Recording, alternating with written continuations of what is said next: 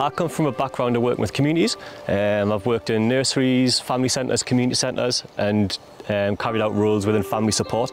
And then I took up beekeeping as a hobby around 5 years ago, and I got very obsessed with that. So I decided to leave my job as a family support worker to become a beekeeper.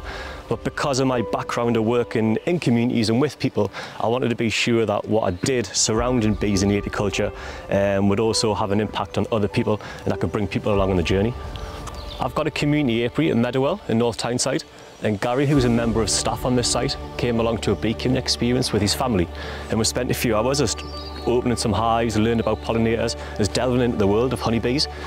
Gary then went away, and of course there was a project going on here on site, and he thought it would be really good for Pure Buzzin to get involved with that. So we set up a few meetings, had a little chat about it, and then the outcome is now 5 beehives on site.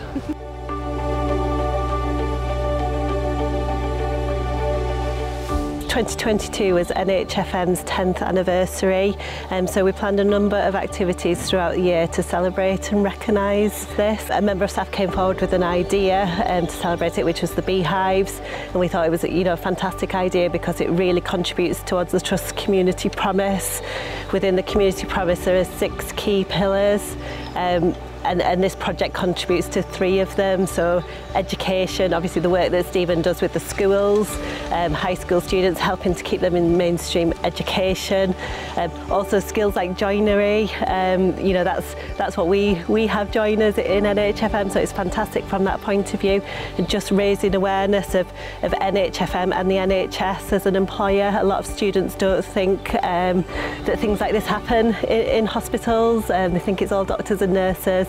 There's the wellbeing pillar, which is aiming to reduce health inequalities in the community. So it's the wellbeing of the students that Stephen works with in creating the hives, but also with staff as well, because it's something really positive that they can get involved in and find out a little bit more about beekeeping and what's involved in that, and really good for wellbeing.